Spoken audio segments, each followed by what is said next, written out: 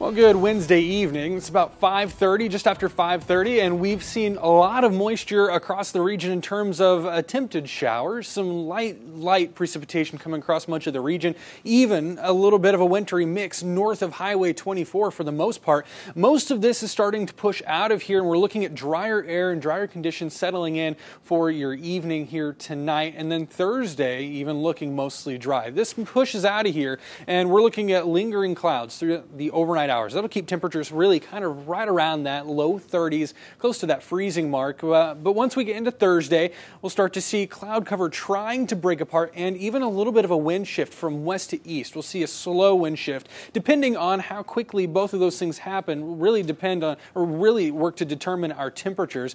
Models picking up mid 40s at best, and I've brought our temperatures down. We were looking at somewhat warmer conditions, but right now it looks like that cloud cover may just hang on too long and that wind shift be a little behind. We still have winds well out of the south aloft. Both of those things will really help to warm us into the coming days as we head into Thursday night into Friday. Thursday night we're looking clear, but once we get into Friday we'll be talking warmer conditions and chances for showers. But that all changes once we get into Friday night and Saturday. That warmth will be out ahead of our next system that will bring us a chance for snow Saturday morning through evening. We're really watching the chance for winter precip, what type of winter precip, and a lot of cold air behind this system that could make not only travel a little bit treacherous or tricky, I should say, on Saturday, but it could make it quite dangerous to be outside once that cold air really filters on in. So let's track that out here hour by hour. Friday, again, as I mentioned, we're looking at warm temperatures anywhere between 50s to 60s in the south,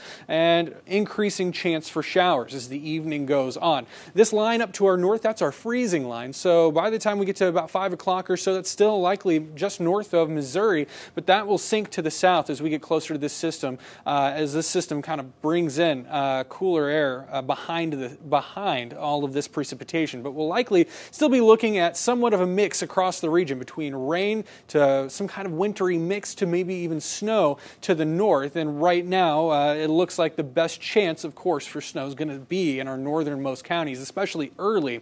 But once we get throughout your Saturday, we'll likely see that freezing line dropping, and we'll likely see temperatures start to kind of cool down from north to south, and we'll likely see cooler air back in here. And that's when we'll watch for more chances for snow on the backside of this system. And we're really watching timing and even placement of this system to determine just how this shakes out. But generally right now, as it looks, we're going to likely start for most of us with a chance for rain and end with a chance for snow. So we'll be tracking that as we get closer, but that's what that transition will look like across time. We'll likely be looking at mostly a snow chance as we get late in the day Saturday as temperatures continue to drop, and then we'll likely feel that bitter cold behind, especially when we factor in winds. It'll likely feel close to zero, if not well below, by the time we get to Saturday night. There's that pattern for you, and we're looking at really a cold day for Sunday. Temperatures really don't get out of the 20s on Sunday. We'll rebound a little bit Monday into Tuesday as temperatures warm back above average again